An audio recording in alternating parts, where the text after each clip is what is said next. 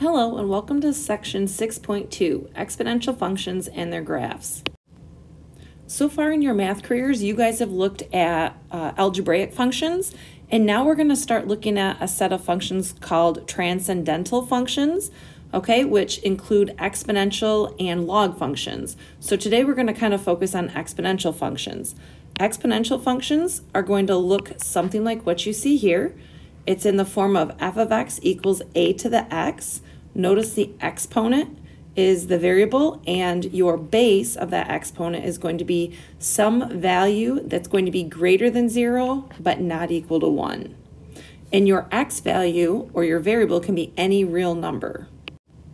Typically we don't want a to be 1 because if a was actually the number 1, I would really have 1 to the x.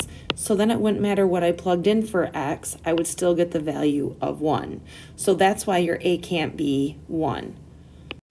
So a few more properties that we can use to solve exponents, or that are kind of unique to exponents. As long as your a value, or that base, is greater than 0, then the following statements are going to be true. So your exponent, a to the x, is going to be a unique real number for each real number x. If a to the b equals a to the c, then we know that b and c, or the two exponents, have to also be equal. That's a property we're going to use in a couple examples. If you have the same base, a, and you're looking at your exponents, if the exponent m is less than n, then I know that a to the m is going to be less than a to the n. Again, assuming our bases are the same and their value that's greater than 1. And finally, if m is less than n, when, notice here, this a is going to be in between 0 and 1.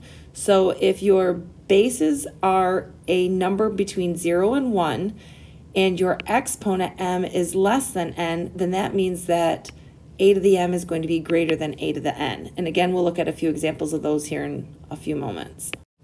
Now, example 1 is just for you to kind of get a little bit of a feel for how to type these in on your calculator, and just to show you how, or kind of what happens when we change our exponent and our base value. So for part A, we have 8 to the x, and in this case, we're going to plug in pi. So I really have 8 to the power of pi.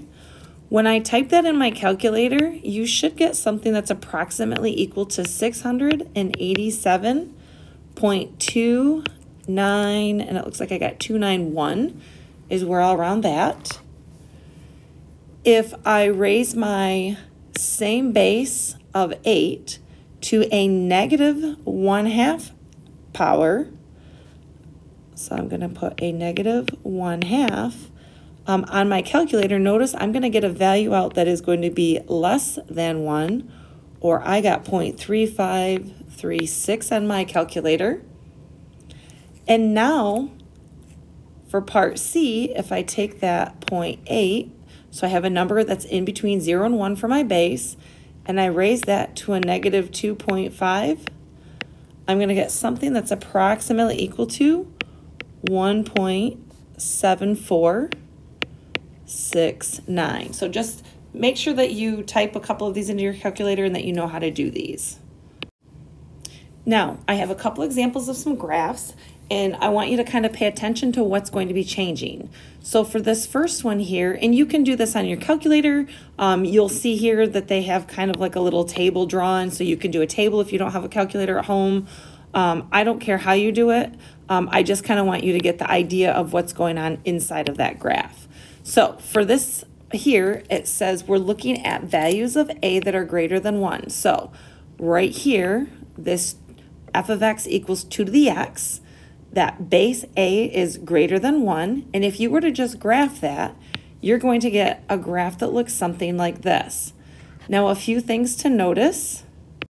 Notice that your y-intercept is at the point, and we can write this on there, it's at 0, 1. We can see that our graph, as I go from left to right, is kind of increasing.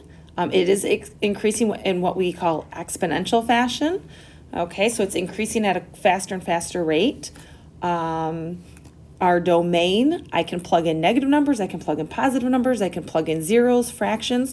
So our domain then is going to be from negative infinity to infinity, or all real numbers. But my range, if you notice, it kind of looks like this graph is approaching the horizontal axis or the x-axis. So my range is going to be from 0 to infinity, or all numbers greater than 0. Now when we look at our next graph, here we have the graph of g of x, which our a value is going to be in between 0 and 1, or a fraction. So here I have 1/2 to the power of x. And again, graph it on your calculator, your Desmos, or create a table. But notice how your graph changes, okay? There's a few similarities. My graph is still going to go through 0, 1 for my y-intercept. But this graph here, notice it's decreasing exponentially. My domain, I can still have positives, negatives, zeros, fractions. So my domain is going to be all real numbers. And my range, just like on the previous example, this graph is also approaching that horizontal axis or the x-axis. So I still have to stay above 0. So my graph is going to be 0 to infinity on this one as well. So to kind of recap what we just looked at, if my a value is greater than 1, we get a function that's increasing and continuous on the entire domain. Based on what we covered in section 3.1, this graph here will pass the horizontal line test. So we can say that this function is 1-to-1, which means it's going to have an inverse function. We have a horizontal asymptote. So as x approaches a negative infinity, our y values are approaching 0. And we know that the graph is going to pass through the coordinate point 0, 1. Now, when we start looking at changing things in the exponent, or outside of the actual function itself, it's kind of like when we were looking at linear and quadratic functions earlier in the year. So here's a graph that has two functions. The main one you can see is just y equals 2 to the x. So that's kind of like this black or grayish color line here. And notice if I go ahead and I add inside of the function itself, or I have 2 to the x plus 3, notice how that's going to shift our graph. So here it shifts our graph left 3 units. Okay, and that's because, again, we're adding 3 inside of the function itself. Our domain is still going to be all real numbers, and our range is going to be all real numbers greater than 0. So the domain and range stay the same. We just shift our graph to the left 3. Now looking at this example, we can see that we have 2 to the x, but outside of that, we're going to be adding 3. So what this is going to do is that adding 3 outside of our function is going to shift our graph upwards 3 units. So we're going to shift up 3 units. And so then our domain is still going to be all real numbers, but our range now is going to be all real numbers greater than 3, or you can write this as 3 to infinity. Likewise, remember all real numbers is from negative infinity to infinity as well. Okay, and like we saw on one of the previous examples, the exponential functions are going to be 1-to-1 because they do pass the horizontal line test. And as long as a is greater than 0, but not equal to 1, if I have 2 powers, so if I have a to the x equals a to the y, then we know that x has to equal y. So we're going to use that property here to look at our next example. So now in example 2, we're going to use that property to help us solve for x.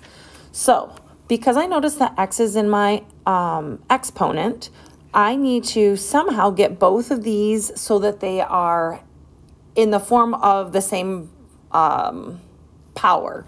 So that means I want their bases to be the same. Once their bases are the same, I can set their exponents equal to one another and then solve for my x.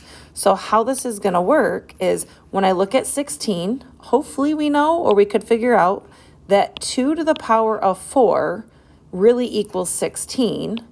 And I also have 2 to the power of x plus 2. That's just given.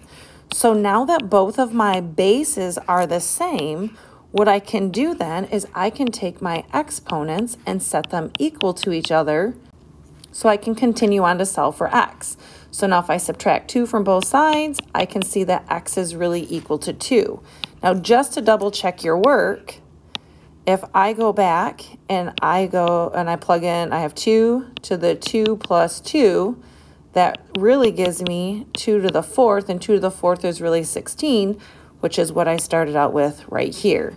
So here, my solution is x is equal to 2. Okay, and part B is going to be very similar. You can do this in one of two ways. My base is really 1/3 on the inside. So what I'm going to do is I know that if I make my exponent negative, I can actually reciprocate that 1/3. So if I take that 1/3 and I raise that to the negative x, that's really going to give me 1/3 raised to the power of x. So I'm going to rewrite that one as 3 to the negative x. And then I also know, and hopefully you do, or you could figure it out quickly as well, if I take 3 and I raise it to the 4th power, that I will get 81. So now what I've got is I've got negative x and 4 as being the only thing that's different, so I can set them equal to each other. So negative x equals 4. This tells me that x really equals negative 4. And then if I want to double check my work, if I take that 1/3 and I raise it to the negative 4th power, properties of exponents tell me that I have to distribute that onto both the numerators. So I really have 1 to the negative 4th divided by, and I distribute it down here, 3 to the negative 4th. Well, the negative exponents tell me that I'm in the wrong spot, or that I need to switch my numerator and denominator around. So that really gives me 3 to the positive 4th divided by 1 to the positive 4th, or 81 over 1, which really gives me 81. And that's exactly what I had right here. For example 3, it says describe the transformations of the graph. So for part A, I have a positive number that's greater than 1. So I know that my graph is going to be increasing. I know that it's going to go through the y-intercept of 0, 1. My domain is going to be all real numbers. And my range is going to be from 0 to infinity, or all real numbers greater than 0. Now for part B, I have a graph that's 4 to the x minus 2, because this right here, or the subtraction of 2, is actually inside of the function. That's actually going to shift my graph. So it's going to shift my graph to the right 2 units.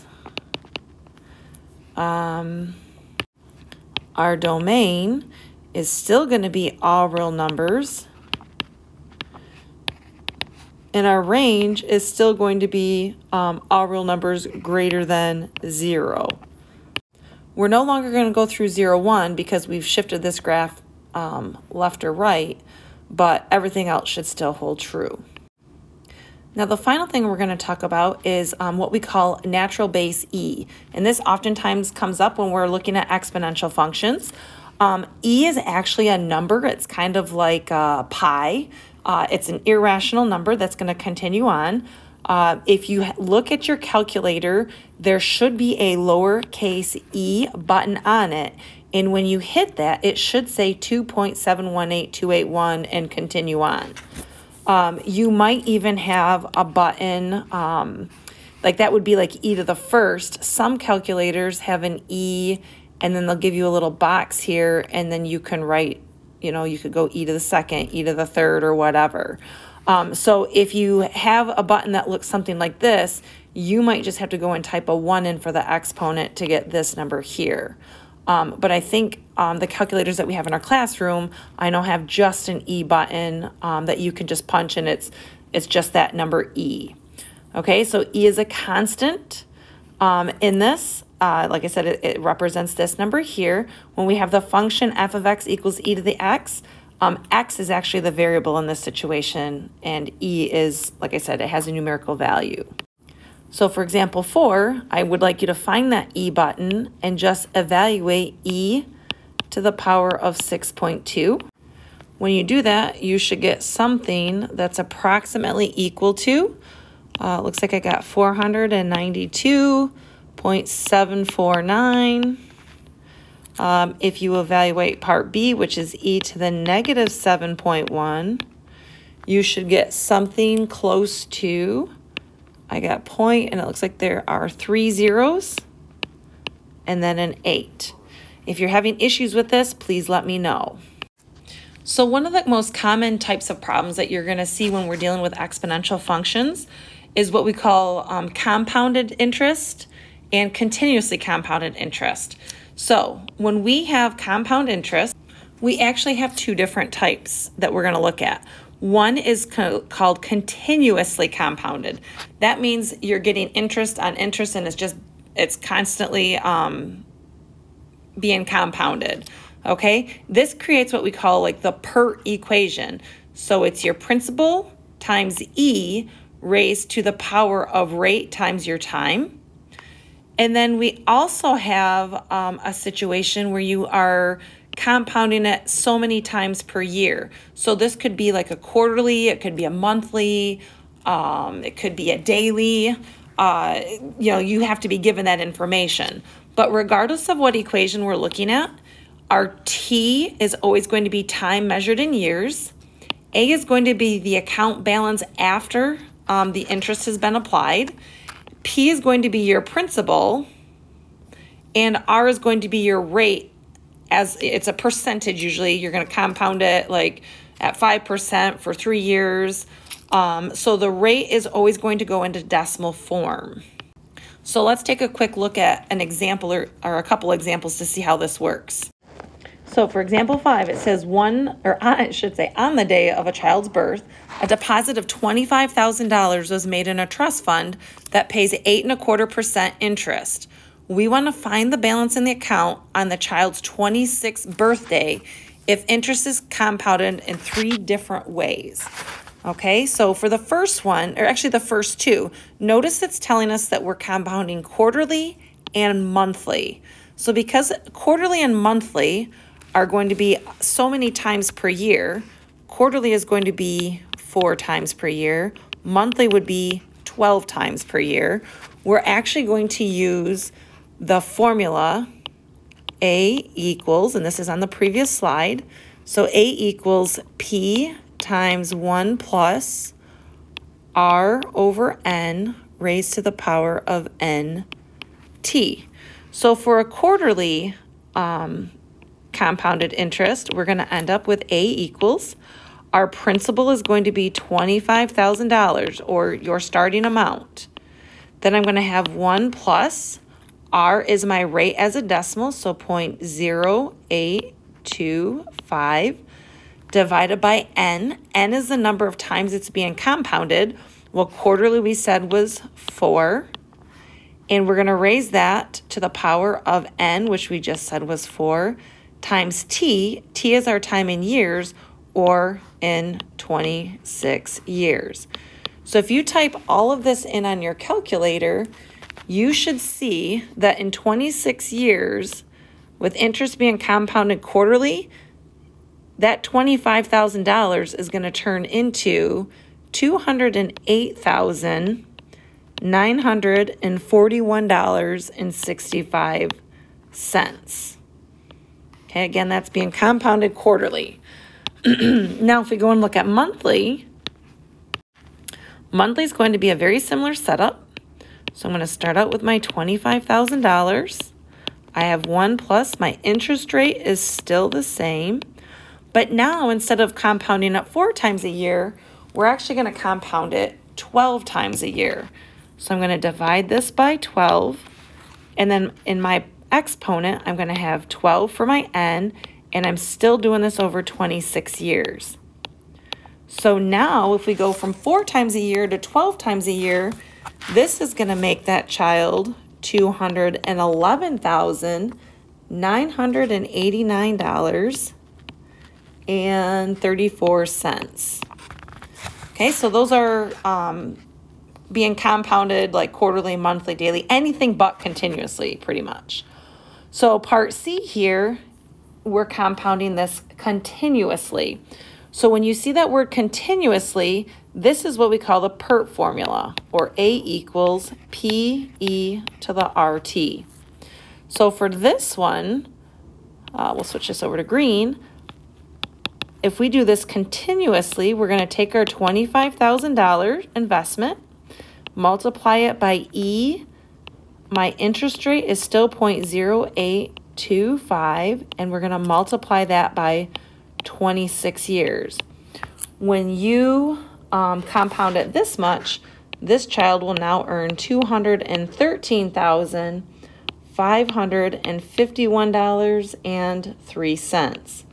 So you can see that the compounded continuously is actually going to bring in a little bit more money at the same rate for the same amount of time. Please let me know if you guys have any questions. Otherwise, I hope you have a great day, and I will talk to you later. Thanks.